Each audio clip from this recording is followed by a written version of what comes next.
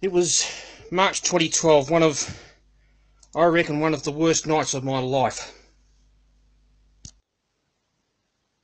It's been a long time. I left NAW at the beginning of 2013. It's been 5 years now, and on January the 27th, for the first time in that amount of time, I will be returning to NAW. I will be there as a spectator, and I look back on that now and recognise that after all this time, I'm going to go back there and nothing's actually changed.